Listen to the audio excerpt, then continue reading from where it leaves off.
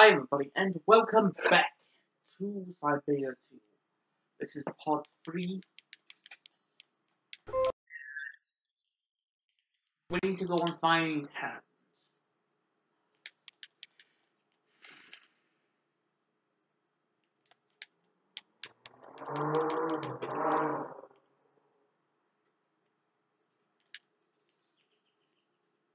Would you have a second you could spare?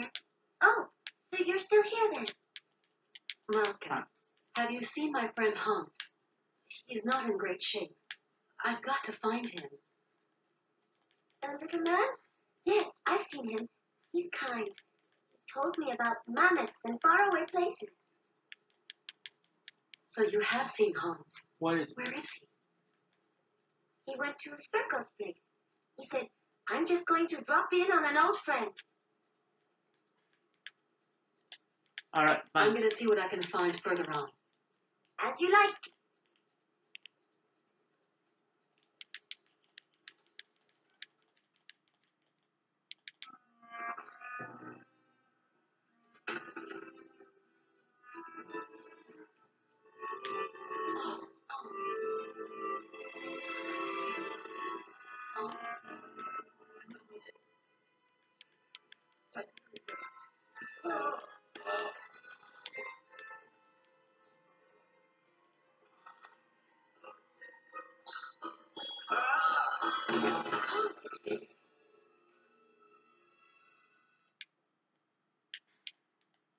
How's it going? Father, Hans doesn't want to stay in the attic anymore. What happened? It's not his fault. How's it going? Father.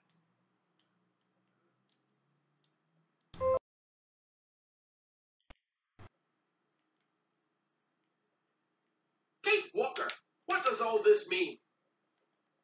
I don't know, Oscar. Hans has had a kind of fit, a kind of delirium. His health isn't exactly 100% right now. Why, that's simply awful, Kate Walker. We must do something. Things cannot go on like this. Please, calm down. I'll see what I can do. Okay, Kate Walker, but do hurry.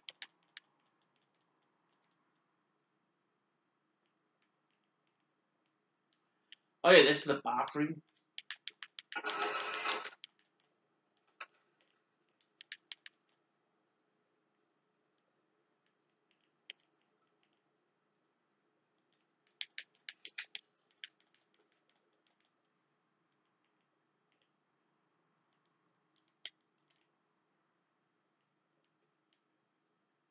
Colonel, please, can you help me?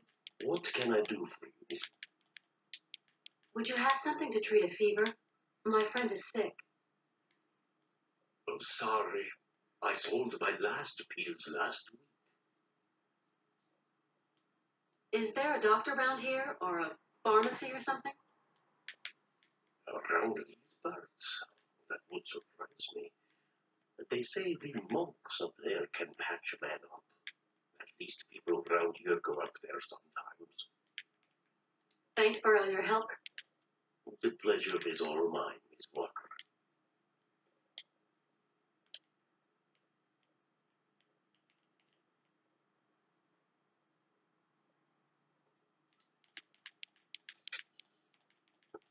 Alright, so he said about monks. So the monks might be the next step of our adventure. Malka? Yes, Kate? My friend Hans is very sick. He needs taking care of. Oh, otherwise he's going to die, isn't he? Like Mama. I don't know. He wants to get to the end of his journey so badly. Sometimes that is not enough. Since he was really young, Hans has dreamed of a land called Syberia. Siberia doesn't exist. It's just a story they tell kids to make them sleep. And I'm no kid anymore. I believe the story, though, Malka. So, you're going to have to help your friend, Kate. Tell me, Do you know anyone who could help heal my friend Hans? Circus has special tonics in his bar. No, I need a real doctor. Then you'll have to go to the monastery. I suppose there are monks at the monastery. That's right. Monks with big black robes. They're really creepy. There's nothing to be afraid of. As monks, they must be good men. And you tell me they can treat Hans? The patriarch is a stern old man. He won't treat your friend if you don't follow the monastery rules. How do you know that, Malka? He wouldn't look after Mama straight away because of the rules. That's what she said. I'm sorry, Malka. Thank you for your... Come back and see.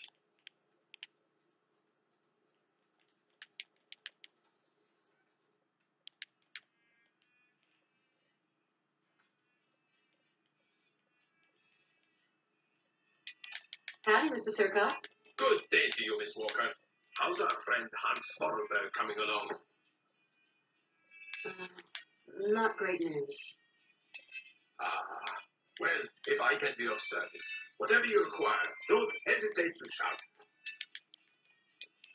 Mr. Sirkov, I'm worried about Hans's health.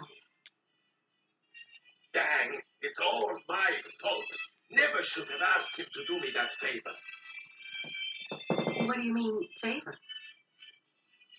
No major work or anything, just to get my wind-up Broncos back in again. Oh, don't blame yourself. Hans was already ill before he came to see you. You've got nothing to do with it. Mr. Sirkos, you wouldn't know someone who could treat Hans Vorarlberg, would you? Oh, not many pill pushers around here. Guess there's always the monks. The monks, you say? People around here say the patriarch of the monastery has healing powers. They also say he's a dingering, a bit of a fanatic, if you know what I mean. Well, whatever. I have no choice. Tell me, Mr. Sirkos, it was you who took in that little girl Malka into your care, wasn't it? I just couldn't bear to leave a little girl like that. What happened to her mother? Oh, a gypsy woman fleeing God knows what monkey business. She got here half dead and crazed with fever. The monks helped her, isn't that right? You could say that. When they stopped being high and mighty, they took her up to their monastery for treatment. But it was far too late for the poor girl. Them old crows make up their own rules. They leave a man to rot rather than get their habits dirty. I don't like them one bit, Miss Walker. What rules are you talking about? It's a phony old custom. To decide whether a dying man is actually dying at all, the patriarch of the monastery looks at the patient's face before deciding yea or nay. But how? I don't understand. They kind of make this print of the face on a piece of cloth, you know, like the shroud of Jesus in the Bible. I must confess I don't really understand this shroud story. You see, just outside the village, the monks have put this kind of iron box. A box containing a pile of linen sheets. When you put one of these sheets over the face of the sick man, it has the curious property of soaking up all his sweat and juices. So effective it is that all the features of his face can be seen on the cloth. And so the old patriarch looks to this print to form his diagnosis? At least what he can judge is whether that face on the shroud is sick enough to get dragged up those rocks to the monastery and be treated by him. I suppose anybody can take a cloth from the crate who needs it? You suppose wrong, Miss Walker. One person has charge of the distribution of the said shrouds, and that's Malka. She sure is proud of her position. The patriarch himself gave her the responsibility, and that kid ain't giving it up for no man, believe me. Mr. Sirkos, could you please introduce me to the patriarch of the monastery? Want my opinion? Best stay right away. Oh, why is that? Have you ever heard a showman and a priest sing a duet together?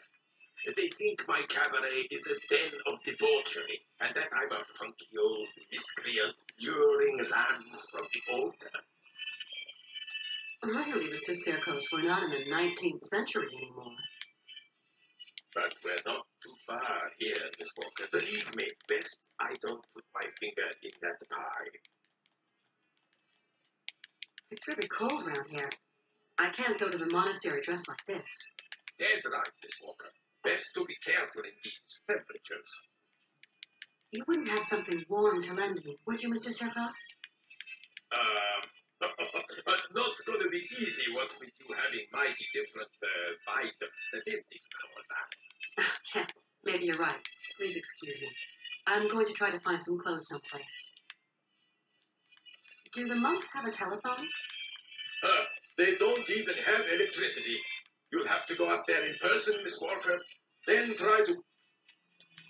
How do you get up to the monk? When you go out of here, turn. Thanks a lot. I've got to go now. Go quick. Mighty kind, Mr. Sir. Mr. Serkov, What? there's maybe some warm clothes in your music?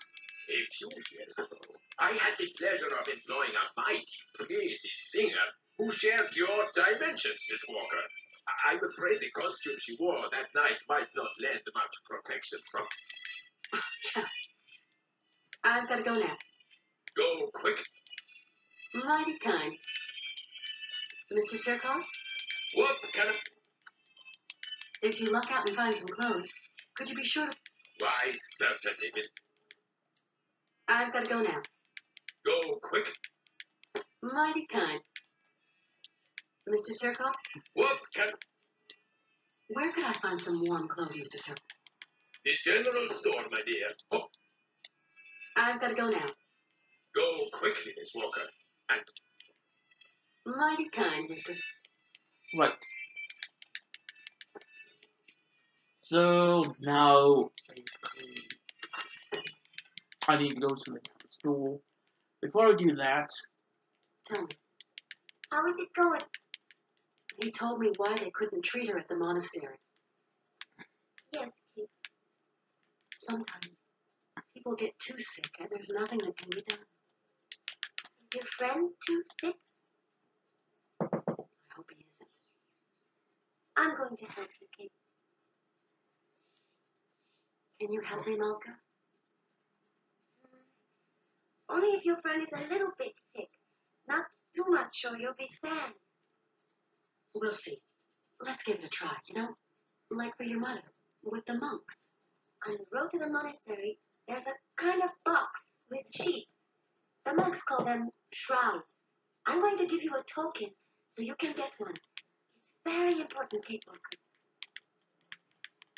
Then what do I do with this shroud? Take it and lay it over your friend. Okay. okay, I got a Thank you for token. your help. Come back That's and what I need. I need to get there.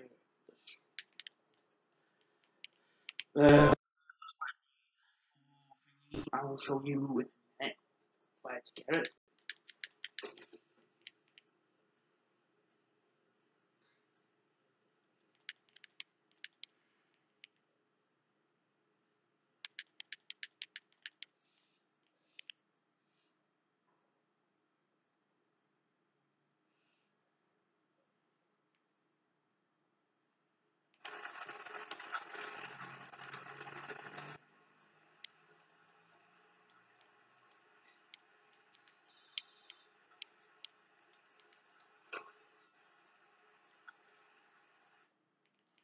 Right, now I got one of those, so I need to go back to the train.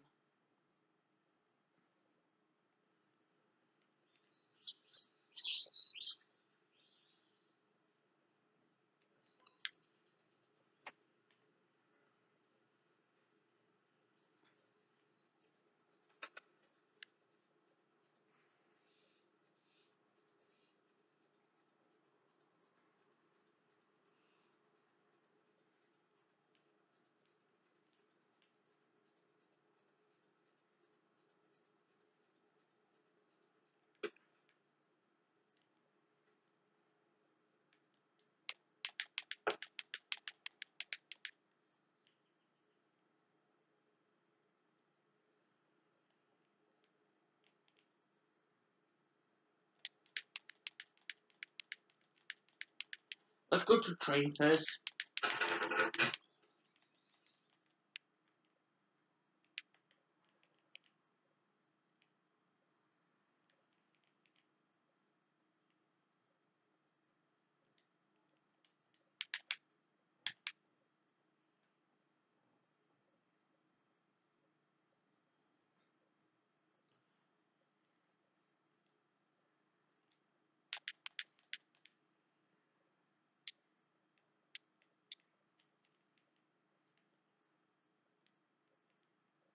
Right, now we need to go to the general store.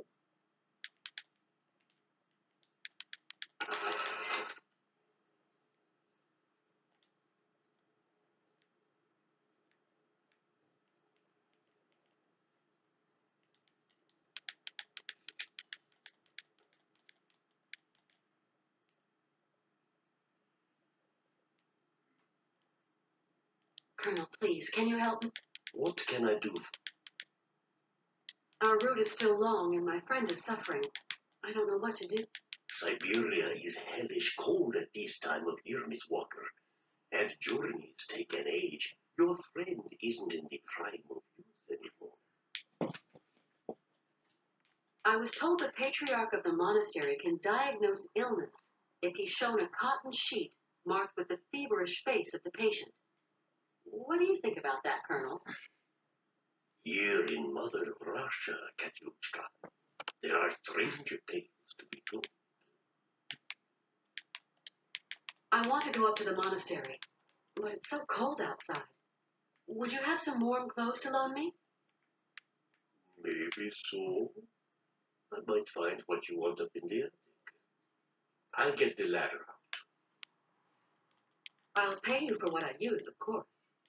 Don't you worry, Katyushka. You're a true ray of sunshine in this dusty old shop. And we don't see sunshine here every day.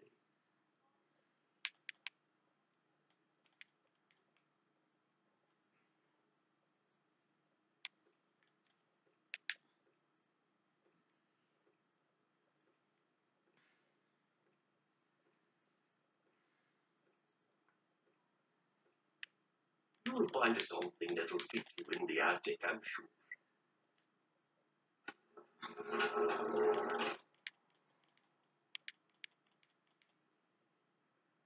There you go, miss. I can't climb up there anymore. Colonel, please. What can I do? From what I've heard, Colonel, the patriarch of the monastery is some kind of healer. I'm just an old Cossack. And to me, there's only one real remedy for everything. A good shot of vodka. And that'd finish off poor Hans for sure. Thanks for all your help. The pleasure is all.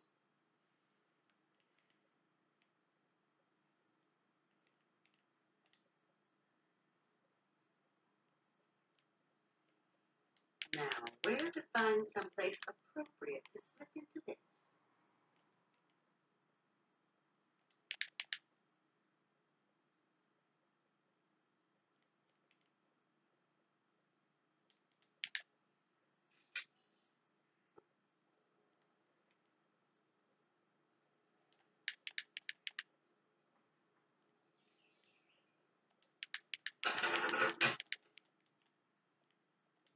At last, a bit of privacy, for once. Toasty, and not unelegant even.